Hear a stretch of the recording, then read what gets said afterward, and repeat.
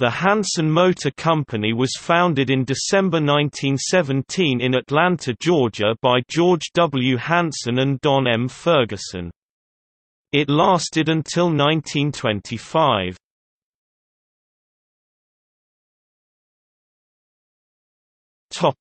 History.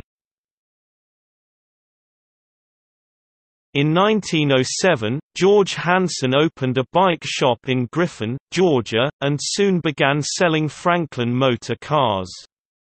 During the mid-teens, he came up with an idea to make a small, low-priced car for the South.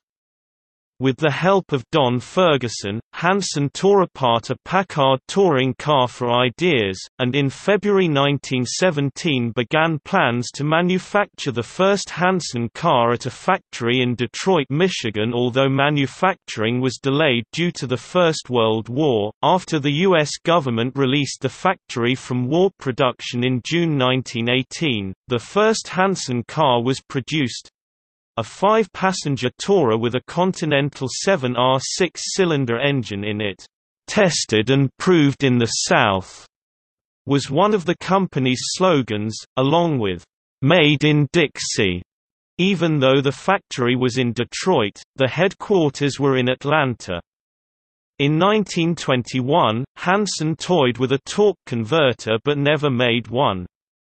When the post-war recession hit, Hanson was forced to slash prices.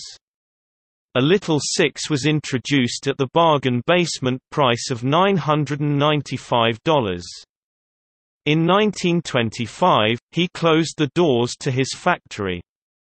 A total of 1,800 cars are believed to have been made, with the majority of them being sold in Atlanta and other parts of Georgia.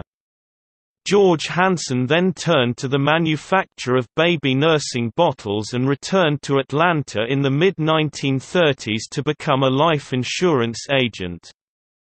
He died in 1940 at age 65.